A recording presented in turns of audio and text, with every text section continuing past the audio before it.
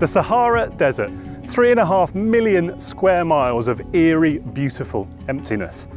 And not the first place that springs to mind if you're thinking about cool destinations to bring a new 12-cylinder supercar. The heat, the sand, the rocks, they're all pretty scary in a scarlet Ferrari. But it was that incongruity nearly 30 years ago that made a star of Car Magazine's cover story, Ferrari to the Sahara. And with a brand new 715 horsepower Ferrari to put to the test, it feels like it might be time to come back. Cut to the right here, right now, and the reboot is on. Behind me is Europe. Beneath me is Ferrari's V12 Purosangue. And some 600 miles that way is the desert. It's time to take this Ferrari to the Sahara. Crossing from Europe to Africa requires nothing more than a couple of hours on the ferry and an anxious wait to be allowed through Moroccan customs. Back then it was a miracle the original story's author, Richard Bremner, made it that far. But his pitch to Ferrari was perfectly timed. Ferrari had an ex-engineering 512M kicking about and desperately wanted to tackle the idea that its cars were fragile, that they'd break if you did big miles in them. Driving its flagship supercar to the Sahara would prove that Ferraris were as tough as they were fast.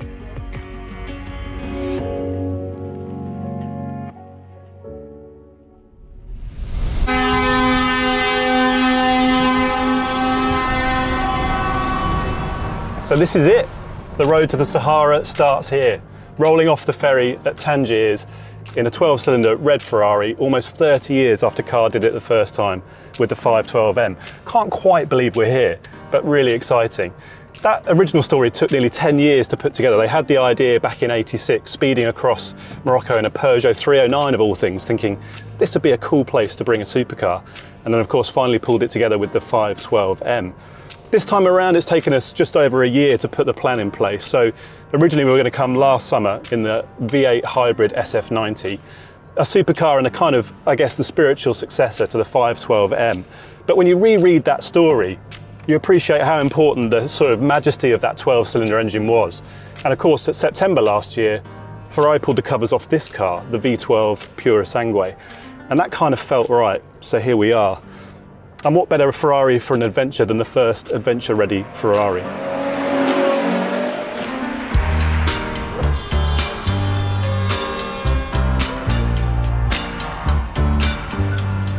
But there is nothing adventurous about this stretch of motorway, south from Tangier to Marrakech. This is Morocco at its most developed, nearly 400 miles of immaculate, toll-maintained motorway with Shell, McDonald's and Burger King. You could be in Spain but for the currency and the signs, many of which show place names in Arabic and Berber as well as Spanish.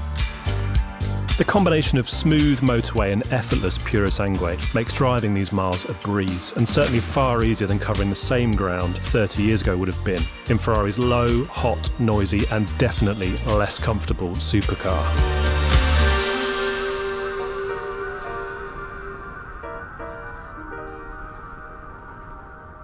We should talk a little bit about the 512M, the car they came in back in 1995.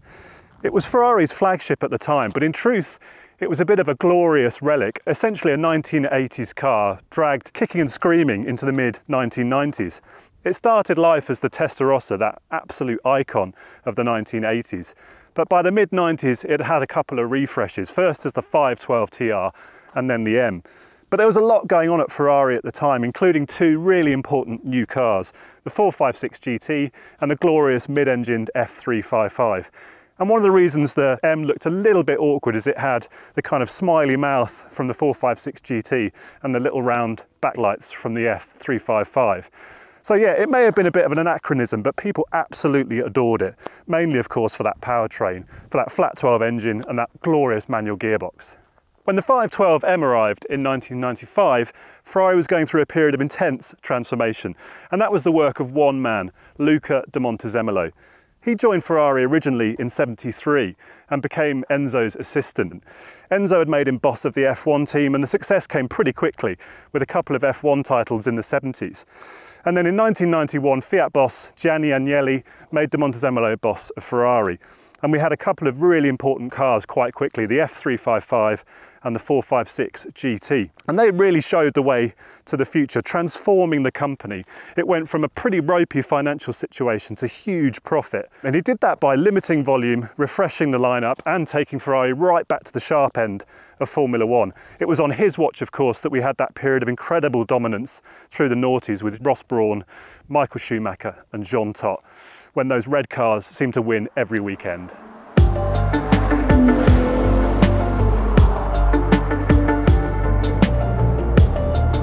And right now, in 2023, well, Ferrari is a success story like few others. Some really shrewd commercial moves, plus that uber successful stock market flotation. I've seen it go from strength to strength. Revenue last year was a cool 5 billion euros from something like 13,000 cars sold. And then in September last year, it pulled the covers off its first four-door, four-seater, the Purosangue, and really the first Ferrari production road car in history not to sit as low to the road as was humanly possible. Just don't call it an SUV. This stretch still feels like a dumb place to hold a Ferrari flat out. It's absolutely crawling with police and speed cameras looking to take a few dirhams out of your wallet. So it's cruise control on, keep going, and looking forward to Marrakech.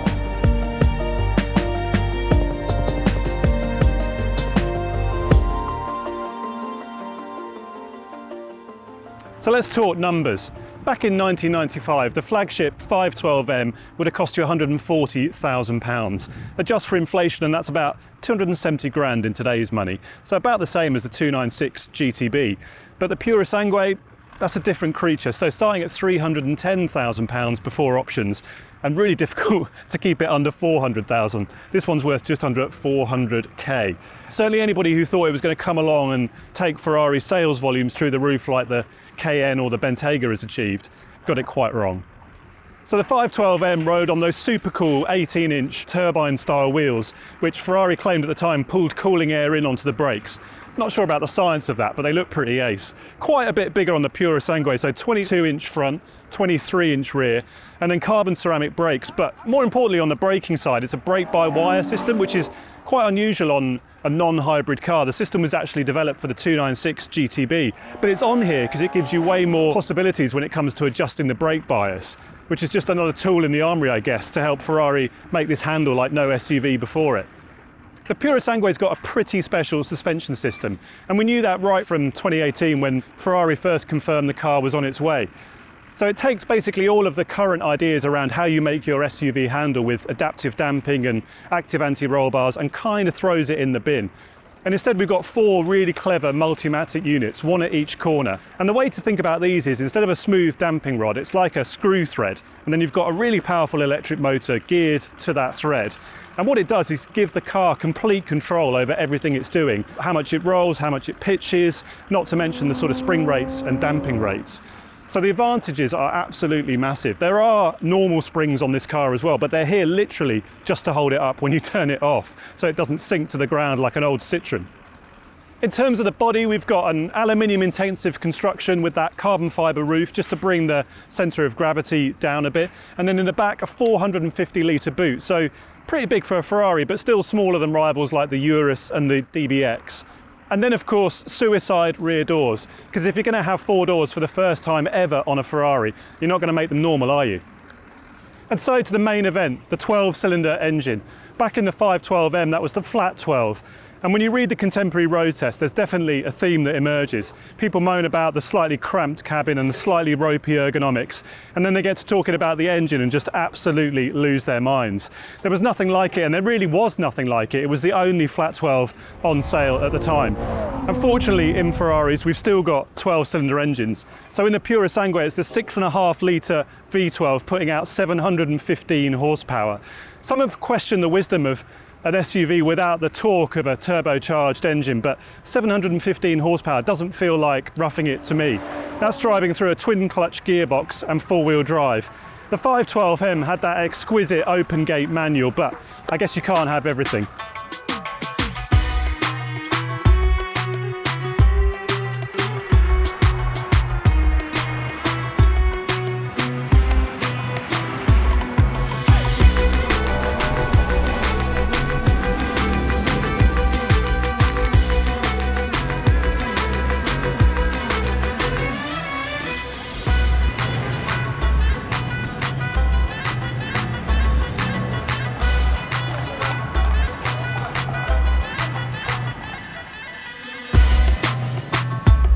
transition from cruise-controlled, cool-as-a-cucumber motorway to frenzied Marrakech is abrupt and it is violent. Morocco's fourth largest city and one of Africa's very busiest, it is not a place to drive windows up, stereo on. You really want to take it all in. The chatter of conversation, the cries of market traders, parping horns, squealing brakes. Driving here is, according to the internet at least, the stuff of nightmares. But in truth, it's pretty special, as memorable as the Stelvio Pass or California's Pacific Coast Highway, just in a very different way.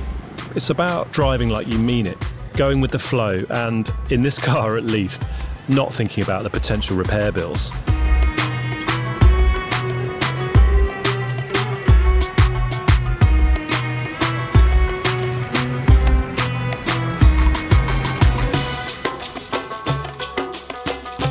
In truth, the Ferrari helps and hinders in equal measure. Visibility is a mixed bag. Yes, the driving position is higher than every other Ferrari in the company's 75-year history, but you can't see much out of the back, and that endless bonnet creates a terrifying blind spot on the other side of the nose. At least the steering and the brakes are on your side, as are the blind spot monitors and the parking sensors, all of which work overtime as you try to thread what isn't a small car through ancient, labyrinthine streets. This is a city in which cars really don't belong. But maybe roads on which a Purosangue does belong aren't too far away.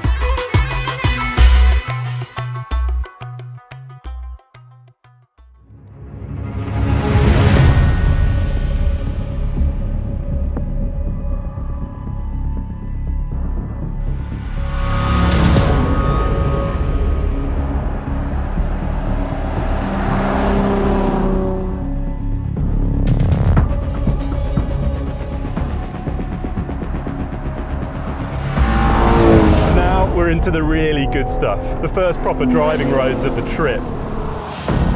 So we're on the mountain pass high up in the high Atlas between Marrakech and Ouarzazate, which is kind of the gateway to the desert and to the Sahara. And in the original story, you get the sense that this is the first time they can really drive the car properly and that everything starts to spread its wings. And almost 30 years on, we're in exactly the same boat, getting to really extend the Purosangue. Now, Richard talks about battering the silver balled gear lever, dancing on the pedals and twirling the unassisted wheel this way and that. He even drops the windows to better hear the flat 12 engine, and I can totally sympathise. I mean, out here with these rock faces, because that's all there is really, the engine just completely fills your world. It's magical. But fortunately, every bit as magical is the body control, the steering and the brakes. I mean, given the comfort we drove down in yesterday on the motorway with the dampers round right off, it was so compliant. And yet here we've got a spooky amount of body control. I mean, the setup engineers could have done literally anything. They could have held the body completely flat in corners if they'd wanted to, but they knew that would feel weird. So you get a little bit of roll just to help your brain understand what's going on, and then just this incredible sense of being able to lean on the car. And likewise the steering, it was a bit too direct for brain off motorway cruising. If you go for a water bottle in the door bin or check the nav or something, you can quite easily change a couple of lanes, but get up here and the steering just feels absolutely perfect. There's no dead zone really around the dead ahead. Just this easy turn in with a couple of degrees of lock, and then a really nice sense of connection to the front axle. You get a bit of understeer on the way in if you overdo things, but that just helps you find the limit and then lean on the traction on the way out. And then the brakes, like we said, brake by wire, so no real physical connection between the pedal, the calipers and the discs, but an incredible sense of feel. It's really short travel, just a couple of degrees, do all the work you need, and the sensitivity of it is just, well, thank God they've got them, because it lets you do more of this.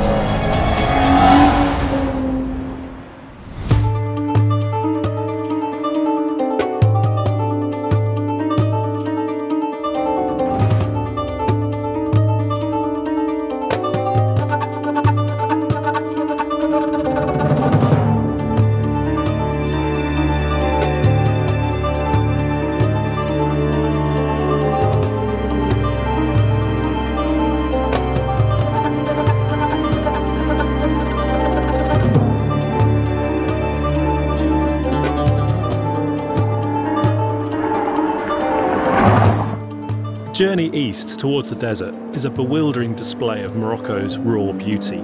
Huge views and no traffic to distract you from them, just the birds overhead and goats surviving somehow in this hot and harsh emptiness. Rounding one corner, I even discover a stretch of road familiar from the original story. Only progress means that where then it zigzagged around the mountains, it now runs smooth as glass right through an 80-foot wall of rock. Increasingly, fuel becomes a worry. Petrol stations are strung further and further apart, and as the Sahara gets closer, they're nothing like the squeaky clean places I've been to so far. These are little more than one-room buildings with a couple of pumps in the yard, together with the scorched crankcases of long-dead engines.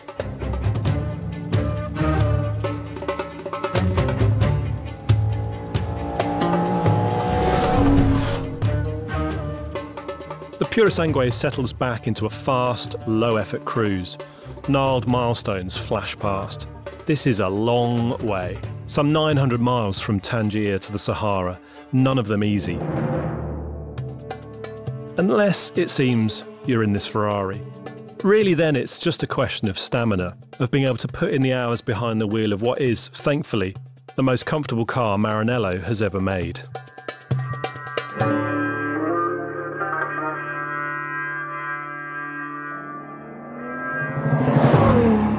This, ultimately, is where your money goes. Making land travel this fast and this easy is expensive, and the Purosangue is not cheap. 312 grand before options, and likely north of 400,000 if you spec it like a typical buyer. All that money and you don't even get inbuilt sat-nav. It's a familiar stick with which to beat the Purosangue, but honestly, to me it feels like a smart choice. When Waze and Google Maps are so good and so familiar, why offer an in-house option that nobody will use? A bigger annoyance are the swipe controls on the steering wheel, which, even after a week on the road, remain frustratingly hit and miss. But whatever, I've got more important things on my mind. Finally, after long days of flat-out driving, there are sand dunes on the horizon.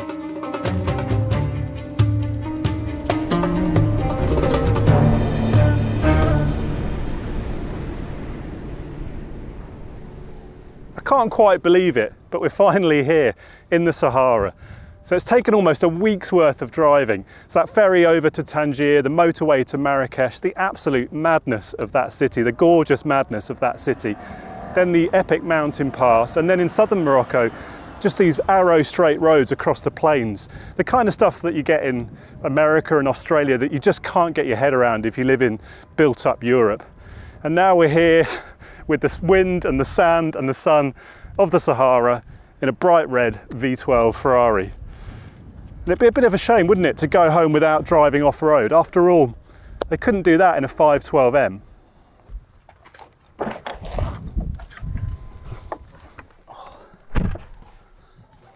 Right then, let's do it. Let's drive a Ferrari in the Sahara. Feels a bit weird to say that.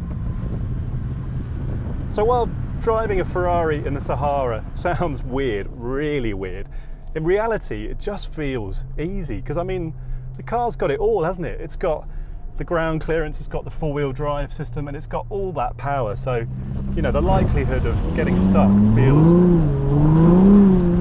pretty unlikely with that V12 on tap.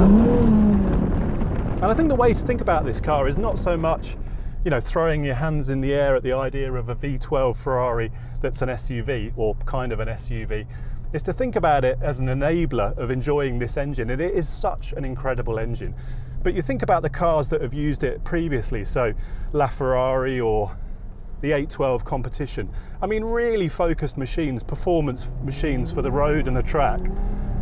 And you're not going to take those in here. But the Purosangue's got it all. It can do the touring, and then it can come to places like this, and you can enjoy yourself.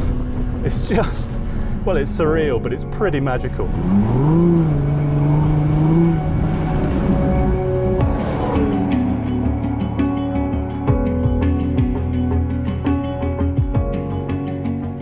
Magical really is the word. This has been one hell of a drive.